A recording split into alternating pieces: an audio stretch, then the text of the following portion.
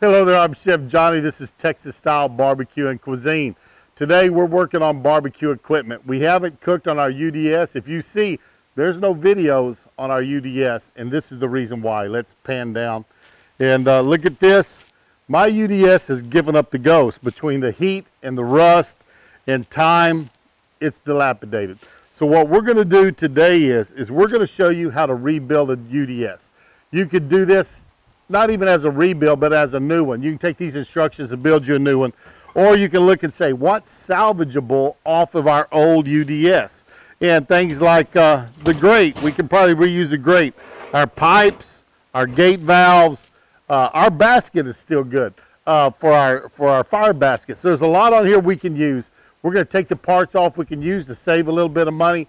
And we're gonna build a new UDS using parts from our old one. So stick around. Let me show you how we do this.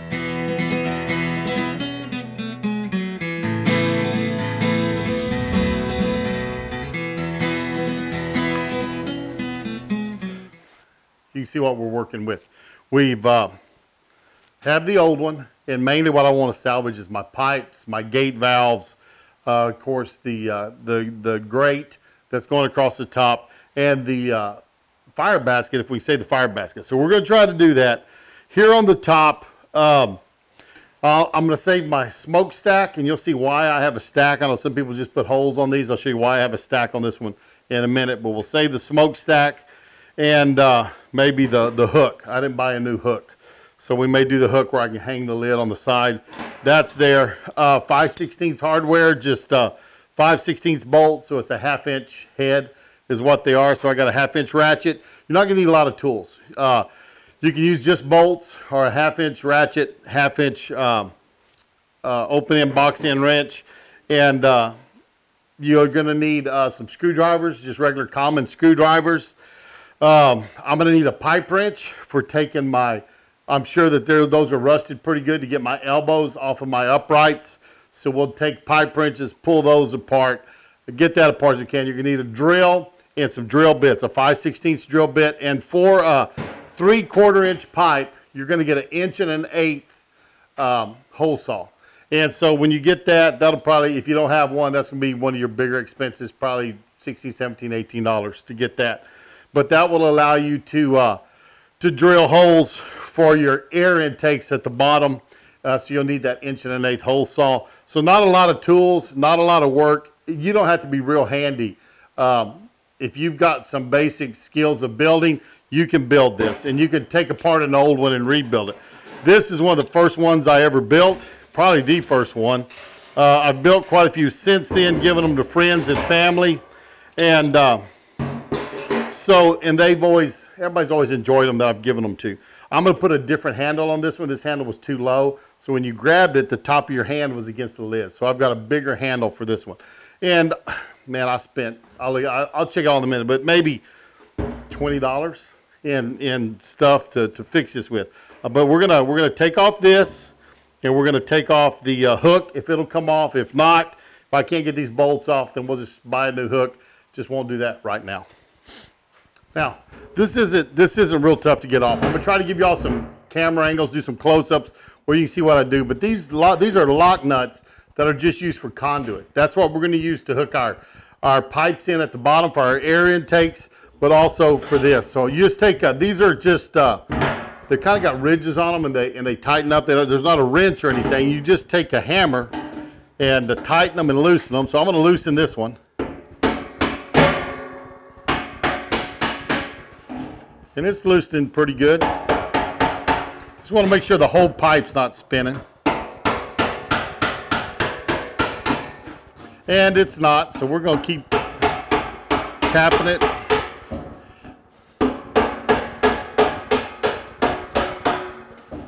And I mean, this drum smoke, it's old. I couldn't tell you how old, but it's years and years old. We've done a lot of cooks. We used it in our competition cooking regularly with those guys, and I haven't done that in probably 4 or 5 years. So I mean, this one's probably 10 years old. So I had a $120 investment in this. So that's not bad for something that cooks as good as a UDS. Let me finish getting this off, then we'll get back with you and show what we're gonna do next. This came loose enough that we can do it by hand now, so I'm just gonna grab this and come in the back and grab my pipe, unscrew it here. And there you have it.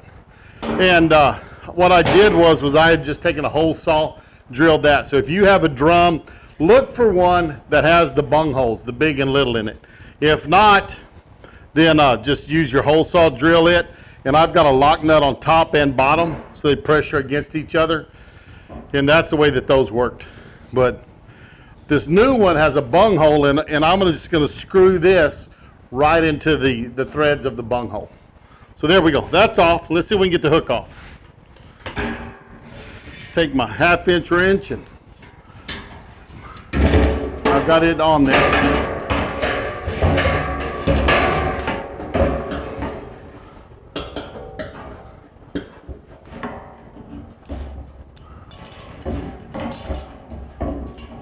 Well, it came loose real easy, so that's good. See if this front one will break loose. Well, they both broke loose. Let's see if they'll unscrew all the way.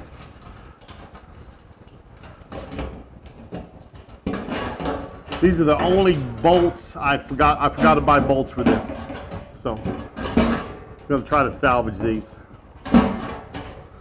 If not, then I'll go buy some new ones, but I forgot to buy these. Let's see if we can undo these bolts here. Well, let's see.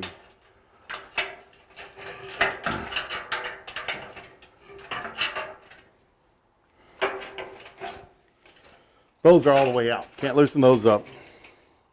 So we're gonna have to work from the inside. Turn this around.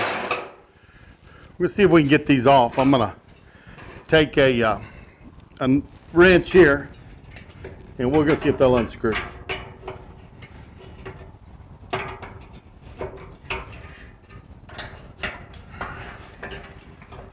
Well, looks like it is. We'll shut the cameras off for a while. I'm going to show you these eye bolts. What I did, the reason I put eye bolts on, the inside of the eye bolt holds my grate in place. I've got two eye bolts and just 2 regular bolts that hold my grate.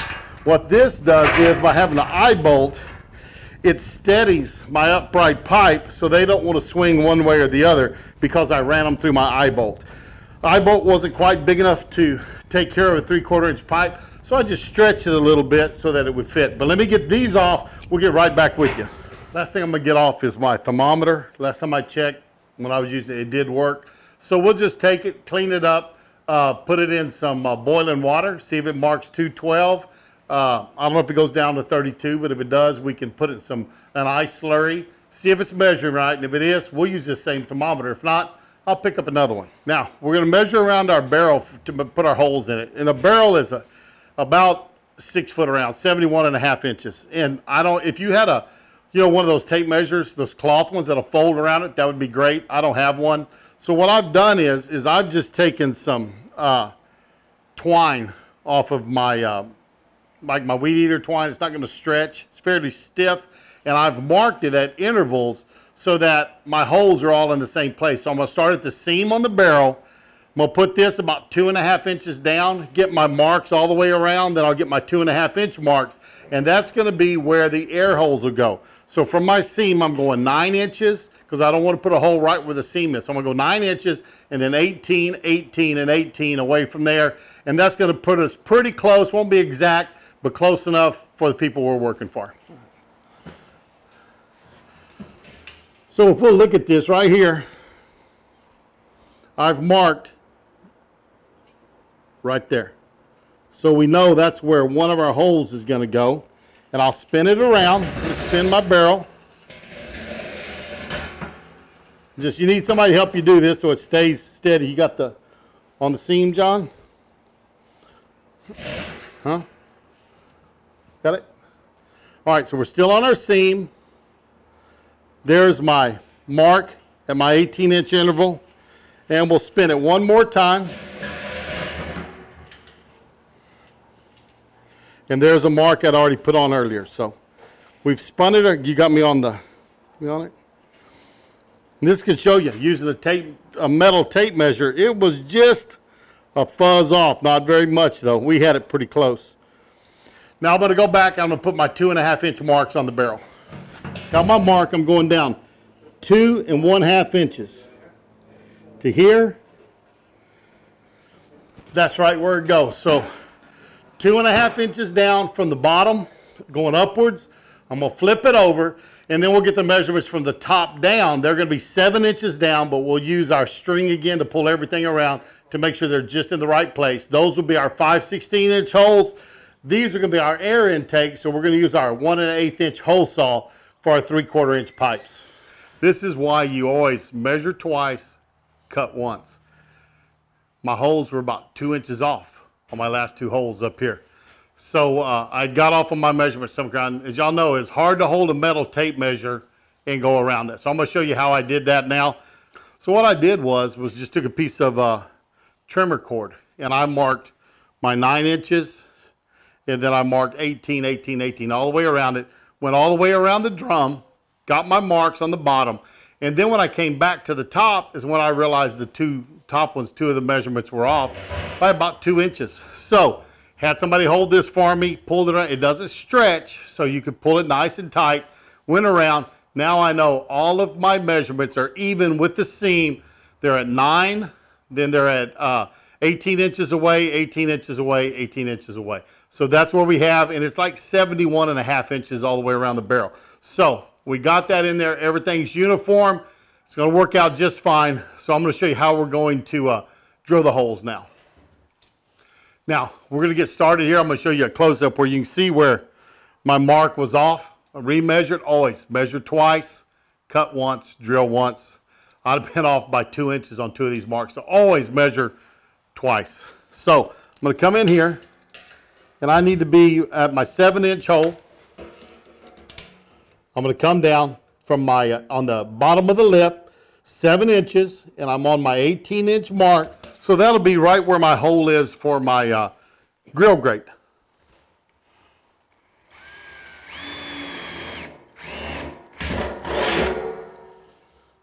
There we go, first bolt hole. Now on the other end, that's where my air intake is. So I'm gonna get the other drill where I got my hose saw on it. Take my hose saw, and if you've never seen a hose saw before, there's a pilot drill in there first, and then the bigger one. So we're going to put the pilot right on our cross at 2 1/2 inches off the bottom.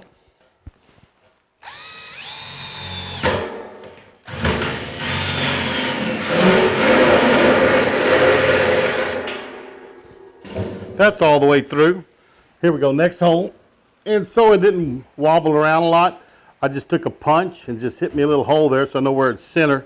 Stay a little better. Gonna drill this hole. But we're still wanting to walk some.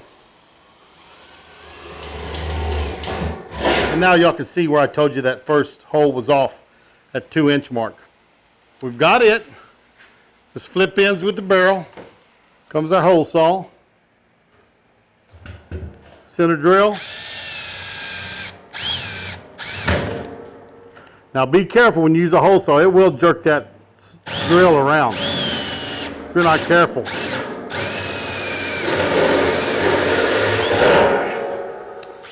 And there's that hole. So I'm going to drill the other 2 holes, then I'll get right back with you. Now, we have some sharp edges on the inside of our barrel where our drill came through. And I'm just taking a screwdriver, and I'm kind of at an angle going to run it around that to knock those sharp edges off. Kind of hard to get in here close. It's just me out here, so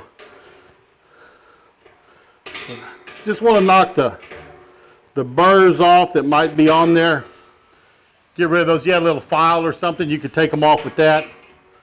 Now, pretty simple process. Going to take one of our 5/16 inch, 2-inch long bolts, put it into our hole. 1.5 inches would probably work. I just grabbed some 2-inch. It's there. Washer on the inside, nut on the outside.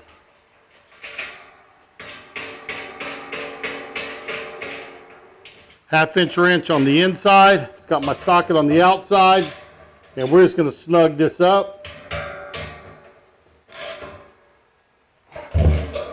And there you go. Put one of those on each side, and I'm going to show you how we do our eye bolts to hold up our pipes on the outside. So got my pipe wrench on my pipe, got my other wrench on my gate valve, and we're just going to see if we can unscrew this now.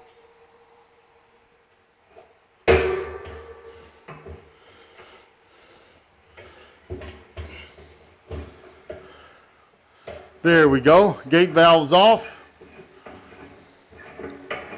Or coming off. That was loud. So I can take my eye bolt off. And you can tell this actually last time was a 3/8 inch is what I used instead of 5/16.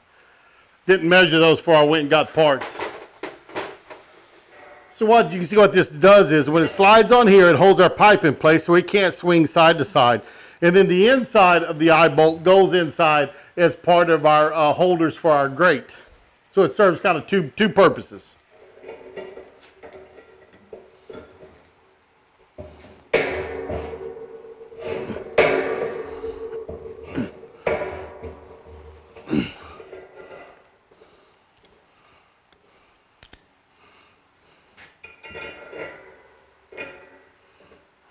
You can see now I've spread out my eye bolt just enough that it'll slide onto my pipe, but my pipe will not come out of it.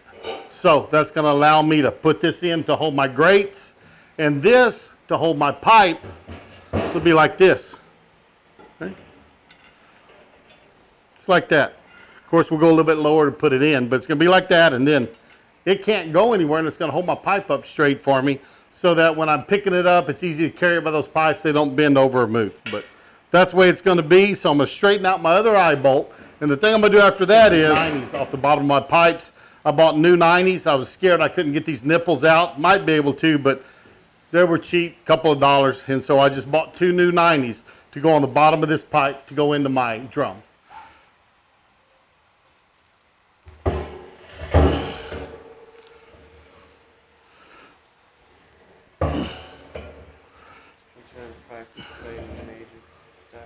Okay. All right, that's good on that one. Let's get the other one.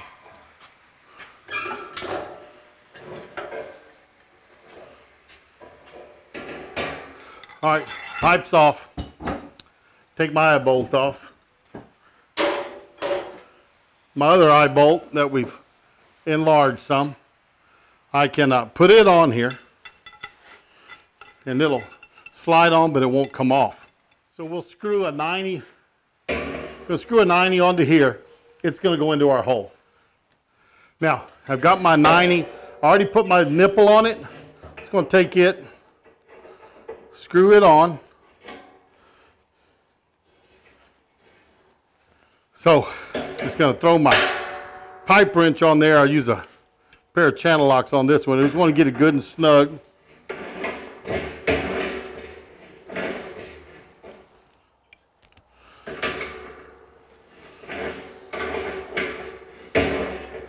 And I kind of cleaned out that pipe.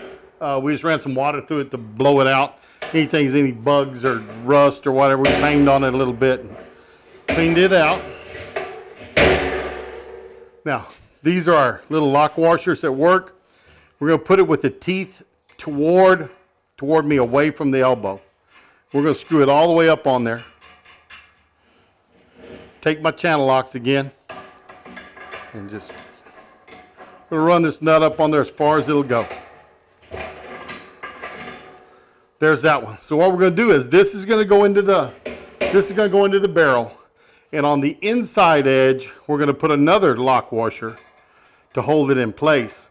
Then we'll take a screwdriver and a hammer, put the screwdriver here and tap it down to get it tight. I'm going to try to get that on video. Not sure if I can get my arms, a wrench, a hammer, and a camera all in there at the same time. But y'all see how it is, and then that will fit up tight against the barrel and hold it in place. So what we're going to do is just slip our eye bolt on. And if you're at a big, like a Lowe's or a Home Depot or something like that, you can probably get these with bigger eyes that will fit. Our little True Value out here doesn't carry that big of a selection of eye bolts. So we're just going to put it on there. Oh, forgot my washer. So put a washer on. So we're just gonna take our eye bolt, put it in our hole, slide it on. Washer goes on the inside.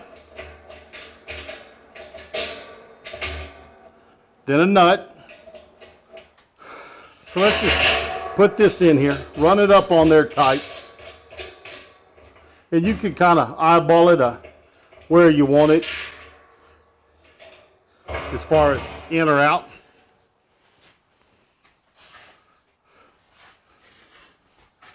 And just take my 1/2-inch box in, and we're just going to tighten this nut up against the other one. Now, if you think your eye bolt's sticking in too far, take your hacksaw, cut it off a little bit. You've solved that problem. But there you go, nice and tight on there. Now we just have to put the lock washer on the inside.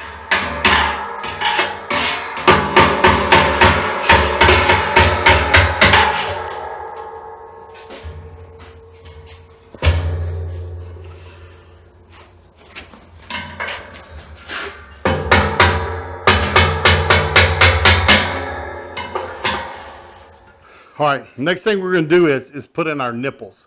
And maybe you can see that in this camera here is up close. But on one side of it, we've got one of the nuts. And we're going to put that in, tighten it up on this side. And on the outside, what we do is we simply put had the wrong thing in my hand. We take a cap and just screw a cap on. So these two that are down low are either open or closed. We don't do it any other way. They're either open or closed. You just take the cap off. Wide open, put the cap on, it's closed. And we, again, change our airflow with the gate valves we put up on top. Now, we've got all that in there. I'm just going to take my gate valves, and that's how we control our air. Put it up on top, screw them on. And I already know what everybody's going to be saying, and I'm going to get comments on that, because my pipes are too tall. So, before you start telling me my pipes are too tall, I'll tell you, I know my pipes are too tall. But I've solved that problem. Make sure that this one's good and tight. And I just don't want them where they're over the lid area. I want them off to the side. So there we go. That one's ready. Let's look at this. When we put the lid on, I'll show you how I solved the problem of the tall stacks. When you're building this, your intake cannot be higher than your exhaust. So if we had holes in the lid, this one would not work. It would try to suck air in the lid, push it out the intake, right? So we've solved that problem. What we have here is this has a bung hole in it. If it doesn't have a bung hole, you can drill a hole and use the same kind of clamps that you used to put on the air intakes with. It's just a piece of conduit. And all I'm going to do is screw that in. Now, guess what? My air intakes are lower than my exhaust. Right there. So there it goes. They are lower. And the reason these are longer is this. When I built this one, I had two pieces of 36-inch pipe. That's what I used to build it. I was too cheap to go down and have them cut these off and re-thread them for me down below that. About 28, 29 inches is good height. Other ones I've built have been that way. This one was my personal one. I just built it because I didn't worry about it because I was going to put an extension on it. You can just buy a nipple. It'll screw right in the 1.5-inch nipple, I think. I don't think they're 2-inch, 1.5-inch nipple. Screw right in to the bung hole, or if it's a 2-inch, whatever. I don't remember, but I think it's 1.5-inch. But anyways, that's there. That's good. It's sealed up and no problems. So what we need to do next is hang on our hanger to hang the lid on the side and our handle. Tell you what, we spent $20 in parts in an afternoon, and we have got a cooker that is fantastic. If we were to buy all this new, it'd be about $125 by the time we bought the barrel. Well, we bought the barrel. Spent $20 in, probably not even that, nuts, bolts.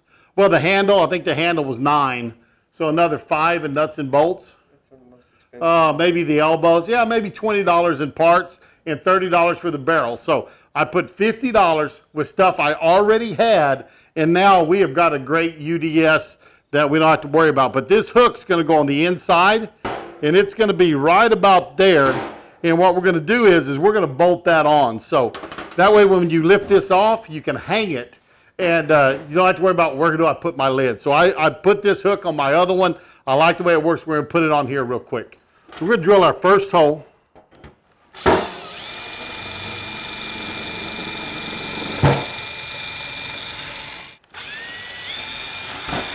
Well, it is the UDS. It is the UDS. Bolt.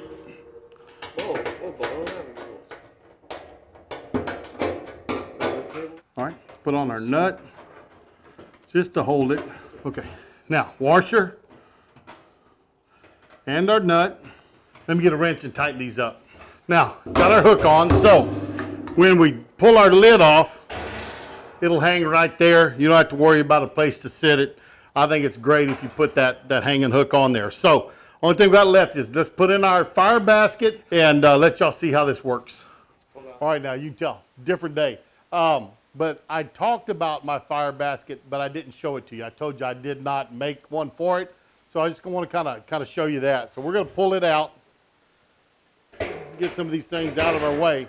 And you see I just got in from work. I got my white chef's jacket on, so I'm gonna try really hard not to get some of this black smoke on my white jacket. But get these items out. And we have it in here. And mine is just a wire basket.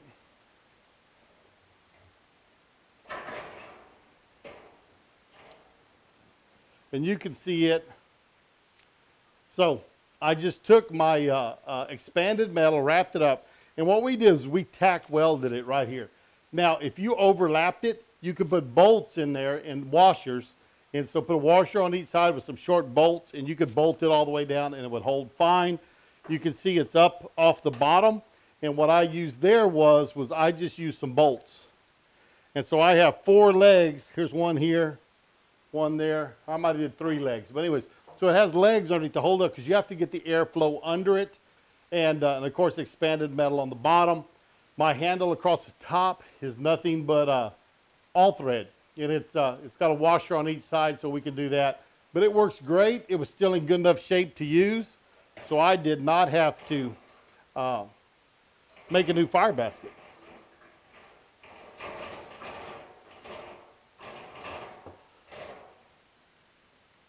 Now, we got the basket back in, and one thing I'm going to say is I didn't have to build that, so, you know, we spent about $50, including the drum, on this rebuild.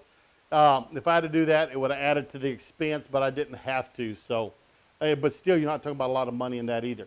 One thing I'm going to do is I'm going to put a link in there for you for a 5-gallon bucket firebox, and it looks like a real neat build. I'll put a link to a video with that. Some of my subscribers actually told me about it on live we had the other night when we talked building UDSs. It is a little bit taller, I believe, and it's going to work more like a charcoal chimney because it has solid sides other than the holes in the bottom. So I think a diffuser plate would be really good to have on top of one of those. But anyways, I'll put that link, so if you need to build one, you can do that. And you see how I made mine out of expanded metal. All that should be fine. I think I did it without getting any of this grease or black on my white chef's jacket. So let's get back to the video now. There we go. That's done. Lid's on. The other thing we have to check for is our thermometer. I'm going to check it, put it and dip it in some boiling water to probe, see if it goes to 212. If it does, we'll know it's good, and we'll drill us a hole and put it in here. If not, we'll either buy another thermometer, or you could use an iGrill Mini. Just put you a little small port in here, drill you a little hole where you can slide that in there to get temps. But I tell you what, folks, if you've never used a UDS, they are great. They're fun to cook on. They cook great barbecue, great brisket.